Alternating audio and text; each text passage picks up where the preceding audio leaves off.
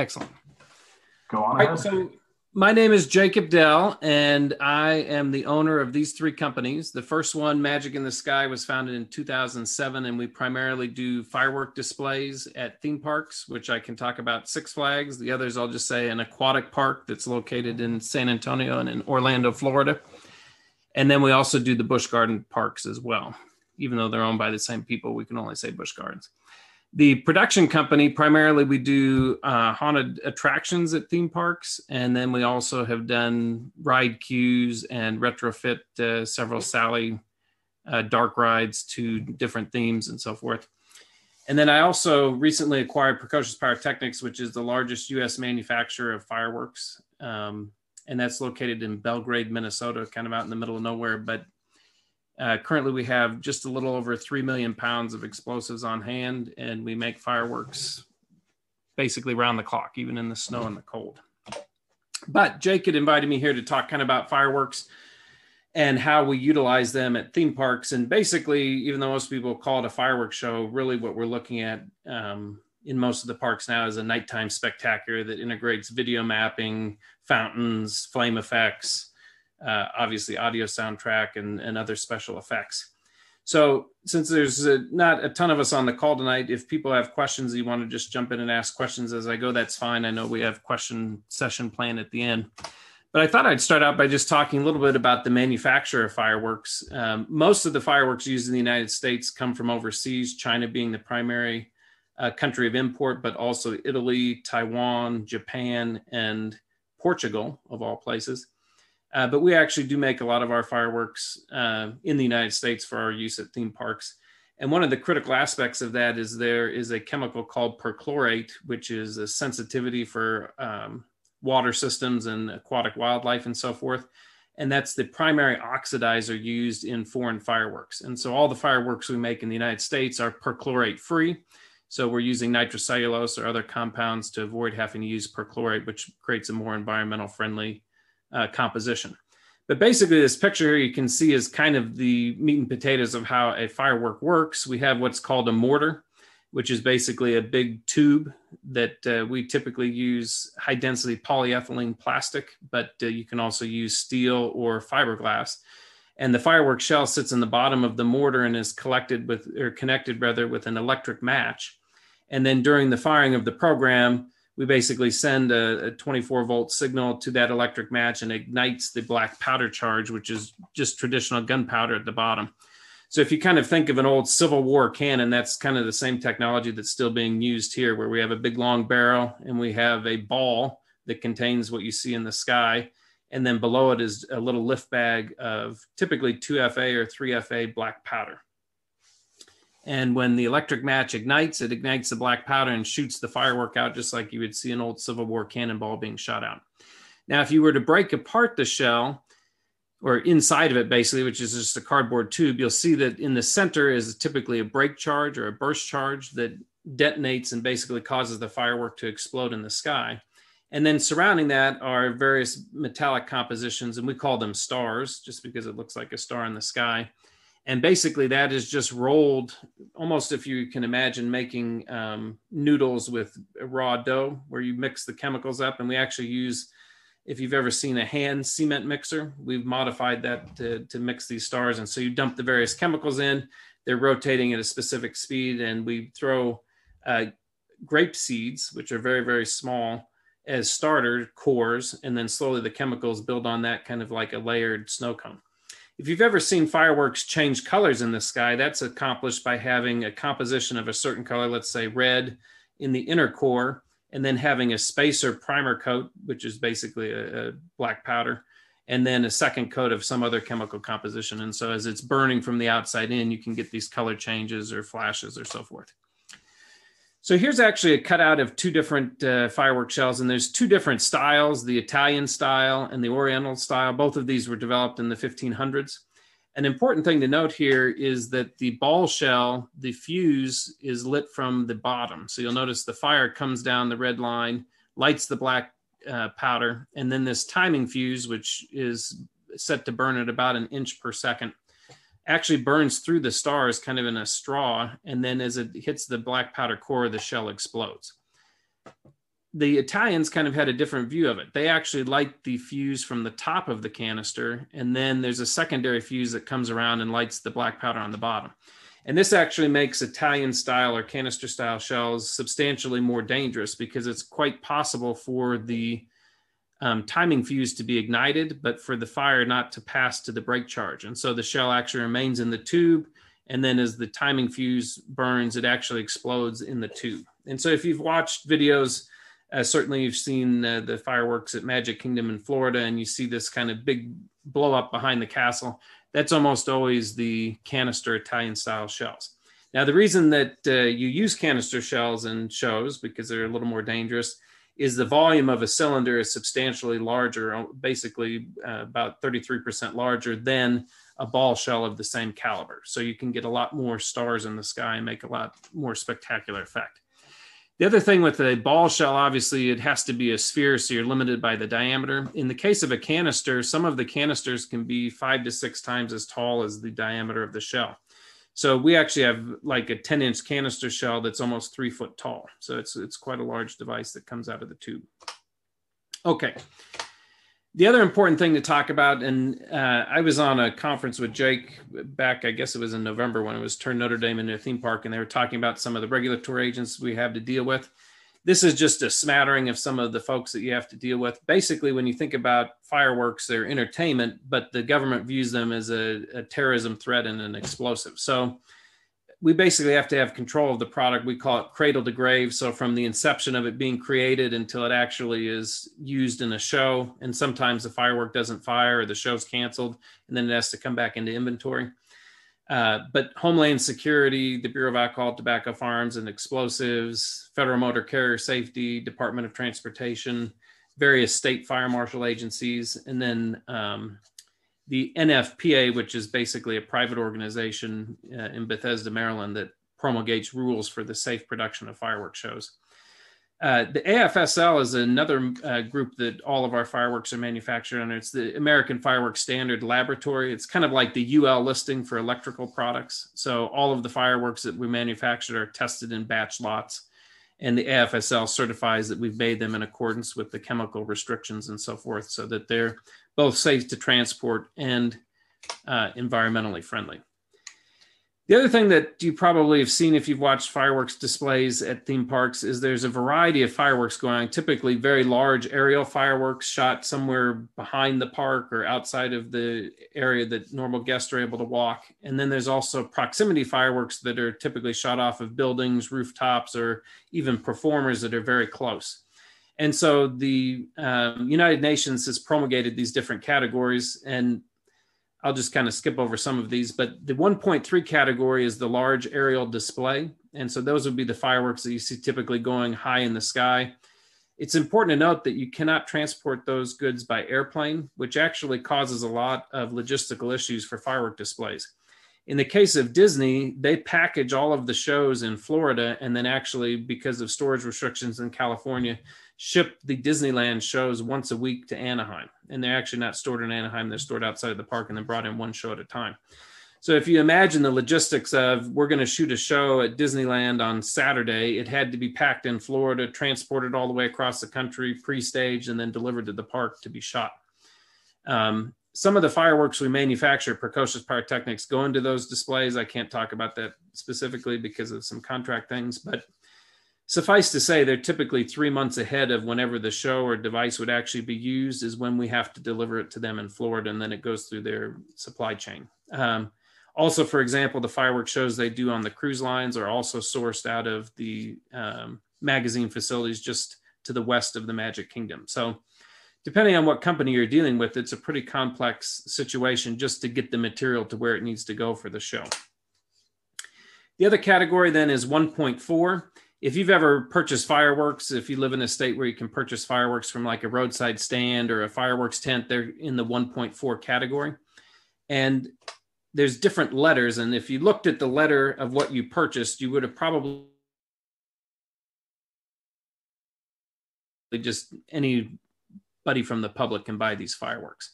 The 1.4S, which is what you would see if you've been to medieval times and you see them shooting fireworks indoors, or you see things at wrestling events or other indoor items. Those are the 1,4S category. Okay, a couple other things. We'll just kind of picture, show, and tell. These are some of the things that you could kind of see behind the scenes, and something that we always invite folks, if you're 21 or older, and at one of our theme parks, either in Texas or Florida, we'd love to have you come by and see the setup or watch the show or even help load the fireworks someday if you'd like to do that. But this is basically what a typical aerial shell looks like. It looks very kind of plain and kind of handmade, because they all really are. As you know, Disney, for example, shoots off of barges. We shoot off of barges at the aquatic park in Orlando. And basically, it's just a floating platform that we mount the firing equipment onto. The other thing that's interesting, if you ever dealt with fireworks on your own, it typically has a green visco fuse. And if you lit it with a cigarette lighter or something, it would burn at about 1 inch per second. So you can light it and they have plenty of time to run away. In the case of the professional fireworks, timing is critical, because we want the firework kind of as an actor in the sky to perform exactly at the right crescendo of the music. And so what this is just cotton string that is kind of dipped in acetone, and then we run black powder through it. But we also put it inside this little shroud, or the kind of paper straw, if you will. And the interesting thing about this is, as the fire is burning, because the gas can't escape because we've contained it in this little paper straw, it actually accelerates and pushes the gas forward, which accelerates the fire. And we can get that to burn at about 30 feet per second. So it burns quite rapidly when we do that. So that allows us to ignite things very rapidly. Obviously, that creates a danger, because you can see up here, this shell leader, all of this fuse, which is about 1.5 feet, would burn in 0.01 seconds, and it's gone, right? So it's almost instantaneous. That's great for allowing us to fire things, choreography with music and so on, but it prevents a real danger, because static, shock, etc., can cause that to ignite. The other thing that we do is we gang individual tubes together, and I've got a little tube that I could show you guys. But basically, if you imagine like a paper towel tube or a toilet paper tube, something like that, that's actually the individual mortar for these repeater items. And you can see we can load hundreds and hundreds of these devices at a time, and we get these nice sweeping fans. Rather than having to wire each device individually, we're depending upon the mechanical transfer of fire with the black powder. Here's an up-close picture of one of the electronic firing modules. We use Fire One, but there's a variety of softwares that are available. And in essence, you have an electric match, which is shown here, and you'll see there's a little piece of niachrome, and then that's again dipped in acetate, and a little bit of black powder primer on it. And so when we apply an electric current, the niachrome heats up just like in a toaster, and it ignites the black powder, and that's what propagates the fire to the firework. And so when you see a show, basically you have a positive and negative terminal. It's all DC based. And every firework you see go in the sky, somebody had to hand wire that particular lead. So if you've seen live performances and you see like lighting designers, they have to put the light plot together and hook all of the lights up and get them all coated. But then they can use that show after show. In the case of fireworks, every performance every night is a completely new set of fireworks, and somebody has to rehook up all of the cues. Typically, in most of the theme park shows we do, we're looking at 900 to 1,000 cues a night. So we have to have somebody hook up those connections and test all of those. Some of the bigger New Year's shows, you're talking in the 1,600 to 2,400 cues, which is, again, just additional time and labor to set all of those things up. The other difficulty is the transportation and the regulation of storage. You can't set up fireworks 2 weeks in advance and then just wait for the show. All of it has to occur basically within the 24 hours previous to the show going off. So as you have these larger kind of New Year's Eve, 4th of July type of events, we have crews of 20, 30 people to be able to pull that off, because it all has to be done in one day. And that typically causes problems if there's poor weather or whatnot. This picture here kind of shows the inside. That's the 2FA lift powder broken off, just so you can kind of see it. You'll notice that it's not a lot of explosive material necessary, about 2 ounces. So you don't have to have a lot of black powder in order to get these things to work. Here's a picture of what some of the tubes might look like. Basically, in the United States, everybody goes off of empirical systems, so it's by inch. So a 3-inch shell, for example, is just a diameter of 3 inches.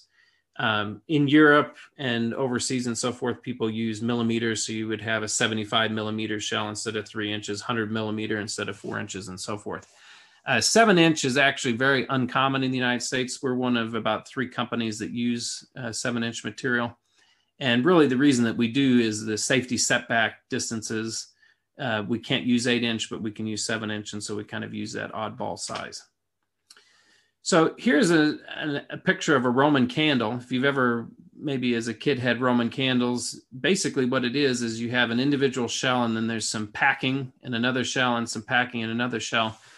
As a kid, the Roman candles you had were probably 1/2 inch in diameter, something like that. Most of the candles we use are 4 or 5 inch. So it's a much bigger tube and it allows us to shoot a barrage of things up in the air at a time.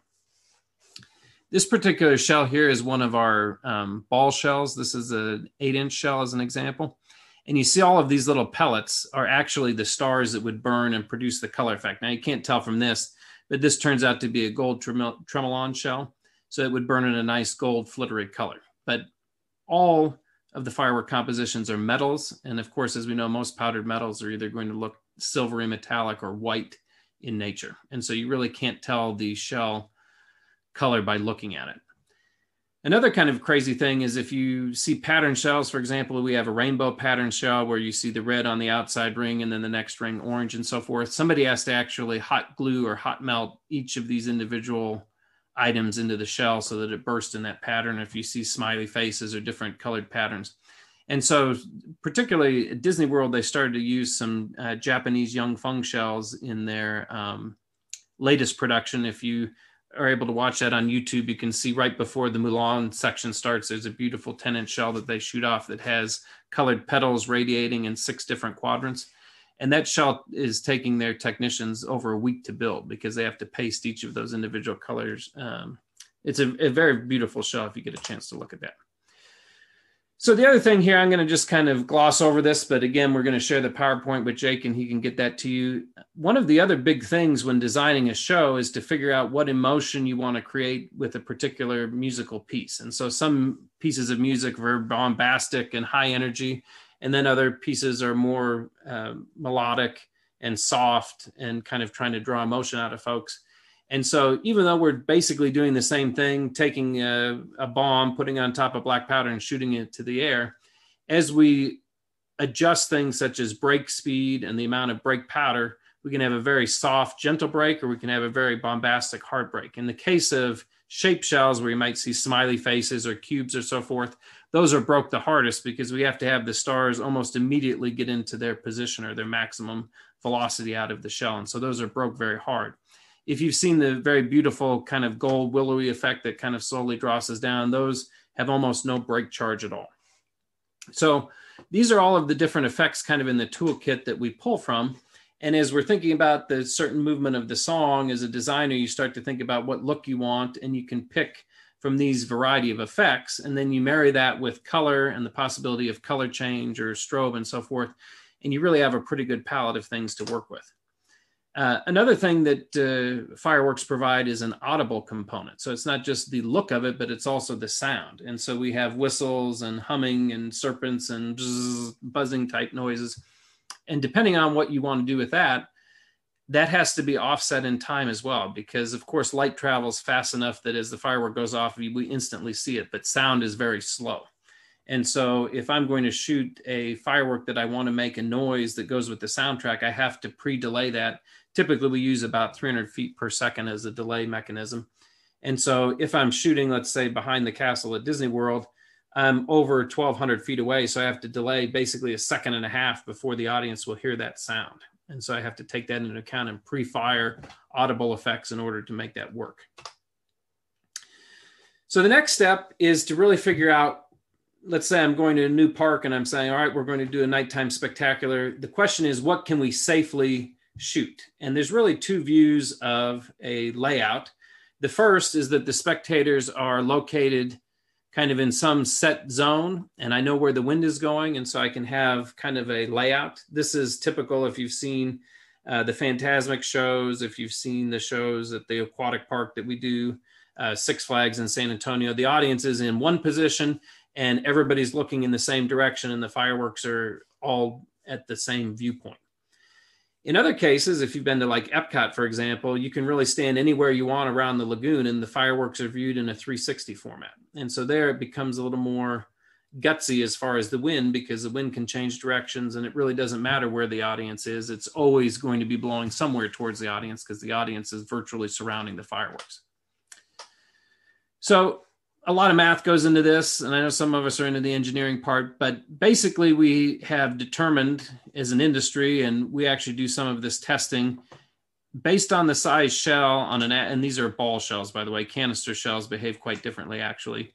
What is the velocity that those shells would reach? And then we determine, based on certain offset angling, how far could that shell travel towards the audience before it would detonate. And the interesting thing is fireworks are somewhat slow in retrospect to other types of items, but you can see they're still traveling at several hundred feet per second, which is pretty speedy. All right. Because of this, the offset angle, this is the trajectory, how many feet in the air. You'll notice that larger shells at basically a 15 degree, 75 degrees, 90 degrees is basically vertical, if you will. So we're 15 degrees to the left or the right. You'll notice that even a small shell, a 3-inch shell, can travel 200 feet sideways before it reaches its destination. And the interesting problem with this is as wind is blowing, typically anywhere above 10 miles an hour, it can actually shift the entire fireworks display 3 times this recommended safety distance, right? So if you've ever been at a theme park and you see a bunch of paper, or maybe you start feeling paper dropping down on you during the fireworks show, it's because the wind has carried all of this debris that far. And 15, 20 years ago, nobody cared about paper coming into the audience. Today, it's a tragedy. If there's a single piece of paper, there's safety people everywhere, pictures, it's a big disaster. So really that's caused us to do 2 things. We've changed the way we manufacture shells so that there's less debris. We've used all kinds of tricks to try and minimize the amount of stuff that can come down. Sometimes they're actually using chemical adhesives or chemical tapes that burn up as they're going up. Cellulose has been a big part of that. But that's a major challenge in figuring out the design. The other thing then is once the shell reaches whatever distance off center it's gotten because of the wind and so forth, then the question is how big of an explosion will we have? And in the case of small shells, 2-inch shells, 3-inch shells, you're talking 100, 150 feet. As you get to some of the bigger shells, though, it can take on 300-400 feet. So if you're kind of keeping track of this, we're now well over 1,000 feet into the audience from where that firework was initially launched. This is a slide that we share with our customers when we're talking about what to expect. And you'll notice that it starts to take on somewhat of an exponential curve. It's not a linear effect. As the shells get bigger, we have less and less situation. But the top number is basically how wide of a circle do we have from a diameter standpoint. And then the second number listed, or the bottom number, is how tall in the sky it'll go. And that actually is a pretty critical thing. And we get into some geometry situation. Typically, we use a 5'2" person as kind of eye level as our general customer. So wherever you're going to be viewing the fireworks from, if people are standing, you set a line at 5'2" off the ground, and then you start doing geometry to figure out where can people see. Typically, we do about a 15-degree view to horizon. So if you want fireworks to appear like they're going over the castle at Disneyland, for example, which is very small, only about 88 feet tall, but the fact that you're shooting all the way back from the road, you have to get them quite high. And so actually, we can overlift certain shells or underlift certain shells by adjusting the amount of lift powder. And that kind of is a factor based upon what the shoot site is. So at Disneyland, for example, they launched them much higher than you would see in a typical display. At Six Flags Fiesta Texas, they're actually underlifted because we're shooting off of the top of a cliff wall. So the audience is already about 120 feet below us.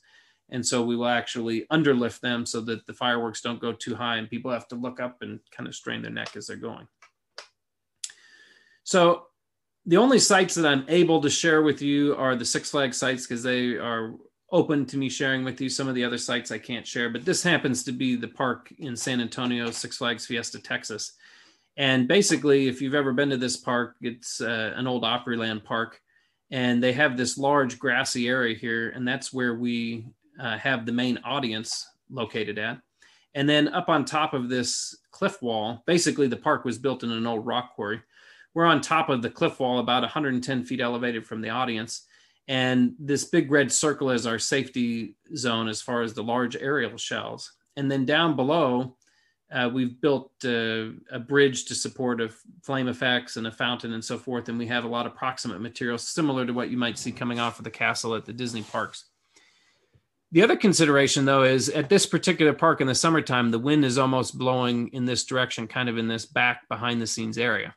And so as a consideration, if the fireworks show is like at 9 o'clock, there's a whole sequence that the park has to go through to start shutting down rides ahead of time. And that creates kind of a customer service issue because you have to advertise these rides are closing at 7 or 8 and customers get upset because I don't care about the fireworks show. I want to ride this roller coaster or whatever. And my life's ending because I didn't get to ride it 5 times a day or whatever. But then the other issue is maintenance people and park staff are also at risk of being injured during the fireworks show, right? It's not just park guests. So once we clear all of these areas out of park guests, then we have to go in and clear it out of all of the park employees. And there's all kinds of considerations to think about. There's a lot of food retail in these areas. And so some of them are shutting down the food service areas, and that creates problems with them getting the grease traps and so forth covered in time because that presents a flammable situation. And then there's also cash control considerations because we have a lot of cash trapped at certain areas of the park that the park security team can't move during the fireworks show. And so they have to staff extra security. At certain times, it can be a decent amount of cash that the park has in some of these locations. So all of those things have to be thought about. And then, of course, the question is, what if the show goes under technical delay or weather delay or ultimately has to be canceled? And how do we handle all of that? So all of those things are kind of in consideration. And we typically have a ParkCom meeting at 4 p.m. at most of the parks that we deal with. Sometimes it's as late as 6 to review the weather plan, the wind projections, all of these kind of things, and determine what the situation will be for the show. At certain times, they'll elect to cancel the show early and announce that over the BGM system of the park so people pre-know that the show is going to be canceled. Typically, though, most parks we work with will do anything possible to get the show off, even if the weather is, even if it's raining, even if it's bad weather, they still want to fire the show because a lot of the guests have kind of come to expect that, and that's a big deal for them to be able to experience the nighttime spectacular. This particular site is another Six Flags park. This is Six Flags Over Dallas, one of the original Six Flags park, I guess. And if you're familiar with that park, they have a large kind of elevator observation tower that they call the oil derrick. And we've retrofitted special holders and things. And so we actually take all the fireworks up on the elevator that's the observation deck and fire the show off of the observation deck. So in that case, the park has the observation deck open to the public till about 7 p.m. They shut the ride down to the public. We come on with these special rolly carts and things that we've designed and basically lift the whole show that's preloaded. All the show is preloaded on these carts, kind of large road cases, if you would imagine. We ferry them up the elevator, hook everything up, and then shoot the program and then kind of reverse the process. And that actually turned out to be kind of a technical problem for us because we have very little time and it's basically the shoot site's a public space. And so once the fireworks show is over, it goes back to being a public space the next morning. And so there were quite a few things we had to work through with our fire marshals and various representatives of the park to make sure that we could keep that a safe situation. Another challenge with this shoot site is you'll see that the Interstate I-30 is out here, and that creates a problem. A lot of the parks were originally built in the middle of nowhere, so to speak. And as the years have rolled by, basically in this case, 60 years later, you have a major interstate basically right outside the shoot site. And that creates a lot of problems because traffic, people stop on the freeway to watch the fireworks show and accidents ensue and so forth. Okay, the other area then is how do we actually do this? In the old days, people would use a road flare. So if you've ever had a car and maybe you have a safety flare, you see police officers put the red road flares down on the road. That's exactly how the shows were lit. When Disneyland first started, actually, it's kind of funny. The guy that shot Disneyland's show for years, his real name was Mickey, but he shot everything with the road flares. So they would have the soundtrack playing on super loud speakers, and they would run around with cues, a team of them, and touch the road flare to the firework, and off it would go. And that's a very exciting way to do things, but it's very dangerous, number one, and it's very difficult to coordinate a great spectacle because each firework is being lit by hand, right? Again, there's various companies that produce this equipment, but we use Fire One equipment. But basically, it has 4 components. So the first component are the control panels. And basically, this is just a microprocessor. You'll see these little pairs of studs on the top of the panel. That's the negative and positive output it's 24 volt DC, and it's basically like in your car now, it's signal over DC. So you have 24 volt DC to power the capacitors that allow the electric match to fire, but we also have at basically 0.1 volt the digital signal being sent over the same 24 volt wire. So it's signal over voltage, which is kind of a cool situation. Previous to this, there was a system called Pyrodigital that used 5-pin, basically microphone cables, and they would switch the negative to allow a signal to get up, basically DMX type technology to get voltage and 256 Qs. And so that was the big kind of limiting factor. Disneyland in 2005 upgraded and kind of went to this system. And for the first time, you could do more than 256 Firework Qs per system. Up until that point, that was the limit, right? Which I know 2005 seems like forever ago, but that's pretty amazing that we went that far. Basically, with these systems, it's unlimited. You can shoot as many Qs as you want. You just keep adding more and more equipment. So the second component then is some people call these slats or rails or cue boards, but basically you can see there's positive and negative terminals, and every firework that you want to go off has to be hooked to a specific cue. And so the way this works is basically serial communication. Each of these modules receives a number from 1 to 99, and then it hooks to one of these output boards that has 32 cues. So if I want the firework hooked to module 10, Q4 to go off, that's what the computer sends the signal to: find the module, find the cue, and then at the specific time, it will fire the cue. Basically, in order to expand beyond the 99 modules, we use a hundreds digit to represent what panel it's hooked to. So this could be the number 1 panel, number 2 panel, number 3 panel, and then in essence, I have module 199, 299, 399, and I can expand that way. And then the last component is time code, and that's probably the most critical piece of this. In a park setting, you typically have some kind of BGM or background music system. Then we typically have a main show audio system that maybe line arrays or some kind of high-powered digital audio system. Surround sound typically is what's being used now. And then we have moving lights and video and fountains and flame effects and all these other things. And all of those systems have to be synced so that the fireworks show is coordinated across various viewing zones.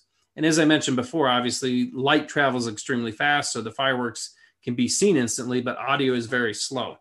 And so we actually, at the parks, have to calculate the sound delay. And so we have different zones. So if you're standing, let's just go back to the Disney parks because people are most familiar with those probably. If you're right in front of the castle, the delay is 0. But if you're in Frontierland or outside by the train station or something, the delay actually is increased so that you still see the fireworks going off in time to the music. And this creates a lot of problems because there's certain areas where you have zones that mingle with each other and you get kind of a wah, wah, wah type of sound effect that's very frustrating. So there's a lot of work into that. The other thing, of course, is the video systems typically use SMPTE. The fireworks uses an old World War II protocol called FSK, or frequency shift key.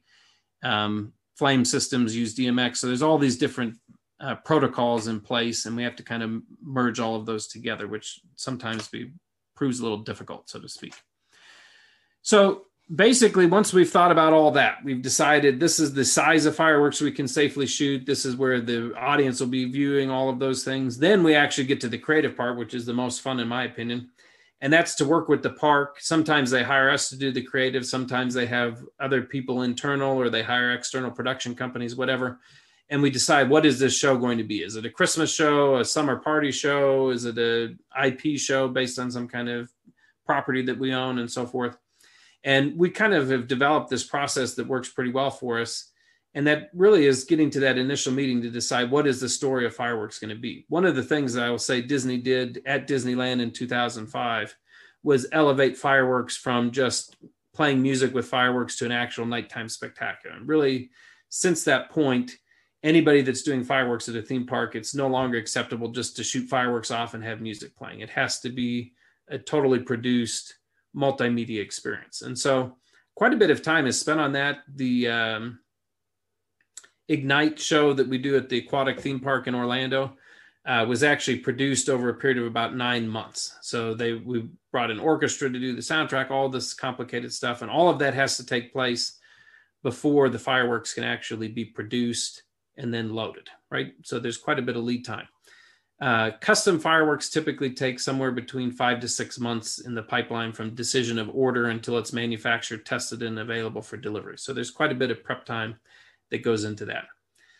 And so there's a revision process and more revision process. And then once it actually gets into the park, we want to do a test. And that's probably the most stressful point. Is the whole show's loaded. We do it typically, let's say we're going to open the show on Memorial Day or something like that for most of the regional parks. Typically a week before or 10 days before, we'll do a full test run with all of the live product being fired and all of the effects and so forth. And we'll typically try and videotape that with high-speed cameras that are taking 60 or 120 frames per second, and actually go back and look at that, because even though we have a pretty good idea of the timing of the fireworks, it's always off because it's a manually made device. And so we'll actually sit back and slow-mo the tape and move things 0.1 seconds this way, 0.2 seconds that way, and so forth to try and line everything up. And then, of course, we're ready for the show. And here's just some clips of some, again, I'm able to show you the Six Flags parks, but you can see, again, the audience is sitting on this little grassy hill, and we're shooting the stuff up from on top of the cliff. And remember, I talked about the cake device where there's multiple tubes. That's an example of these. So it's shooting all of these off basically simultaneously. If you had really high-speed camera, you could see that it actually fires it in a fan. Not instantaneous, but most of the time your eyes perceive it as an instantaneous. Here's one of the water fountains that we installed. That actually proved to be kind of a new area for us. Water dynamics are pretty interesting to work with, and underwater lights and so forth. Here's some more pictures. Flame effects is another big thing that people are into. Those particular effects are made for us in Korea, and then we use Isopar G, which is made by ExxonMobil. It's basically naphtha fuel with a wax coating on it, so it lowers the burn temperature to about 120 degrees. Some more pictures. Okay, this is a picture of that mystery aquatic park in Orlando that I can't tell you who it is, but this is their Ignite show. We shoot it off of the island. And again, you'll see this provides a pretty spectacular photograph, but it's all very close to the audience in that case. And so the maximum size shell that we're able to use there is 2-inch. So a lot of times people think huge 8-10-inch shells are necessary to put on a decent show. But in the case of the park in Orlando, 2-inch is the maximum size that we're able to do. Here's an example at Busch Gardens of one of the shows we do. Actually, you can see here the Sheikra coaster is still running. That's one of the other challenges. The park, once we lay out that safety pattern, operations in the case of Busch Gardens Tampa came back to us and said, you're closing too much stuff. We're losing too much capacity. We have to keep these rides open. And so that necessitated us shrinking the footprint of the fireworks show and changing some of the launch positions. Actually, some of these fireworks are launched behind the gorilla enclosure house, which kind of created an interesting situation for us because we have to go through an animal enclosure to get to the spot to load them. So we have to work with the zoo people there and so forth. So a lot of fun things can happen in a theme park. The other thing that I wanted to show you just briefly is the software as to how we might go about programming this. Let me just pull this up real quick.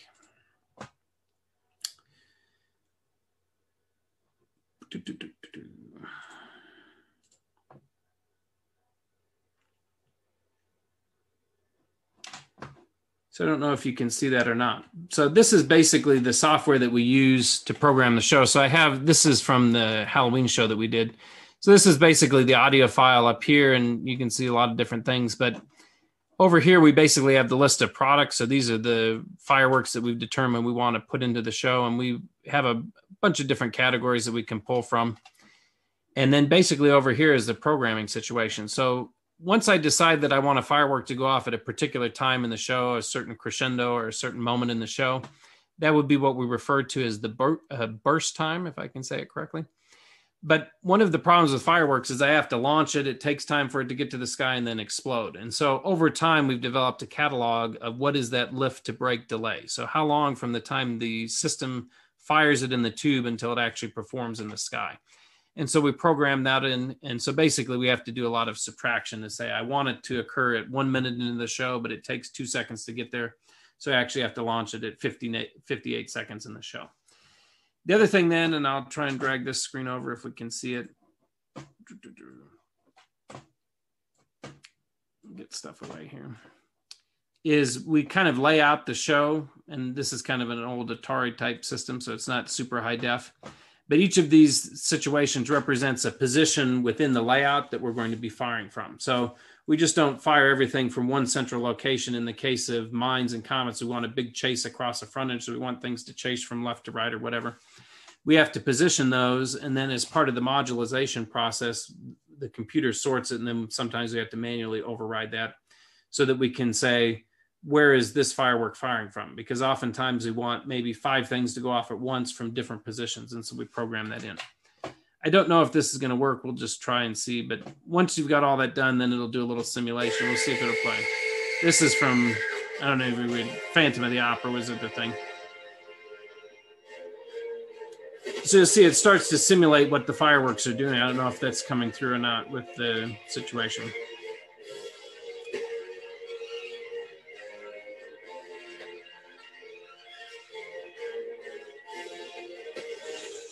So basically, you go through that process until you get the whole show programmed, and then, yay, we're ready to go. And that's really when the work of preparing the show starts. And that's kind of the last piece, is how do we actually accomplish this from an operational standpoint? And again, you're under a tremendous amount of pressure because you basically have to do it in one day, right? So oftentimes we'll arrive at the park 7:30, 8 a.m. with Team A, and they have the show prepackaged, which I guess I should start a little earlier than that. Once the script is produced, we have a thing that says, I want 5 red fireworks, 2 blue fireworks, a green firework, etc. And so we have people in the warehouse that are pulling all of these fireworks out of our inventory. And the difficulty with that, if you've ever done inventory, is people make mistakes and they pull the wrong thing and so forth. And so we've spent a lot of time trying to develop systems that prevent mistakes, because the federal government regulates us for precise inventory, and they show up randomly, typically once a month on whatever day they choose, and say, we want to count X. And then they go out and count stuff. And if something's missing or wrong, it's A, federal penalties and fines and things, but B, it's a big panic because now fireworks are missing and somebody who has the fireworks, right?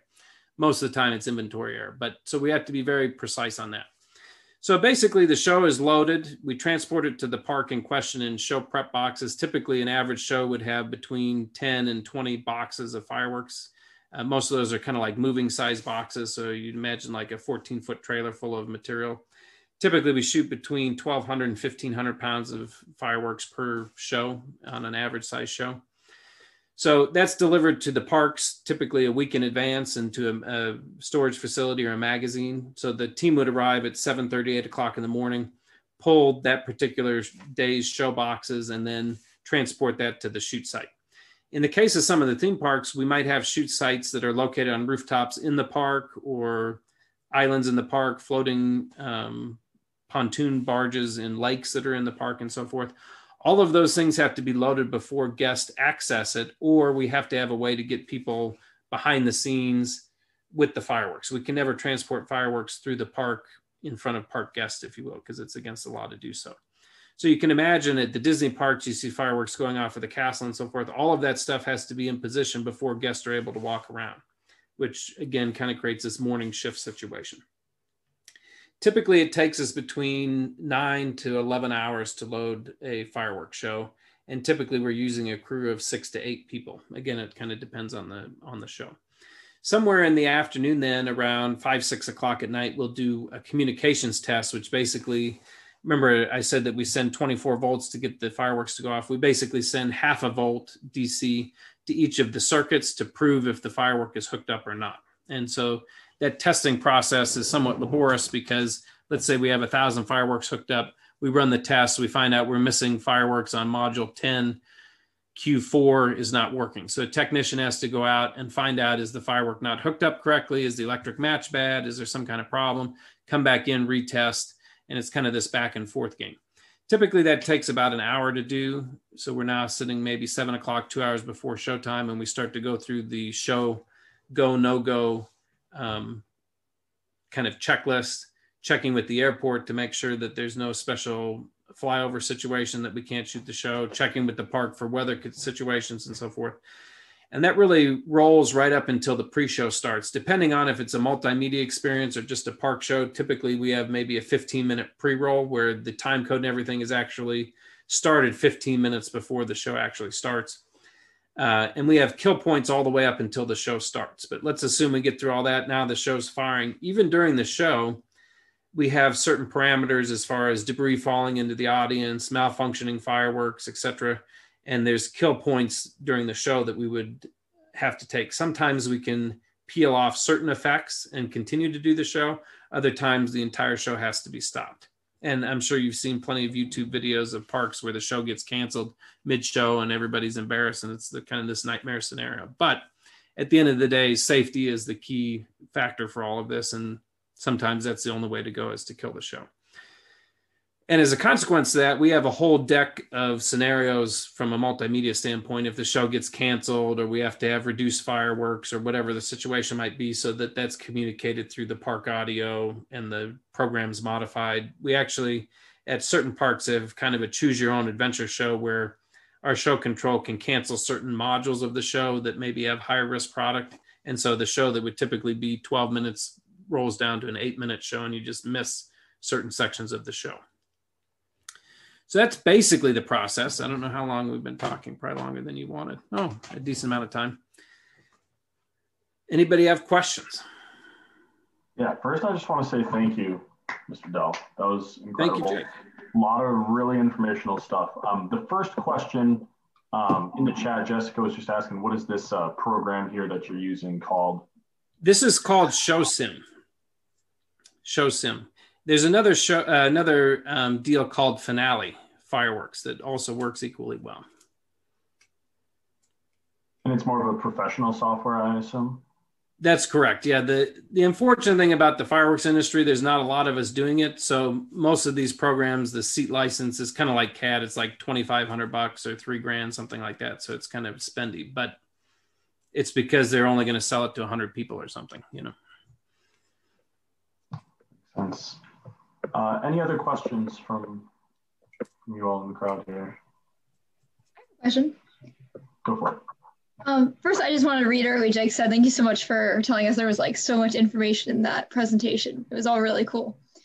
You mentioned earlier in the presentation having zones that overlap, creating audio problems. Mm-hmm. And I was wondering, what goes into determining the zones besides distance, or is there something overlapping in distance that causes problems?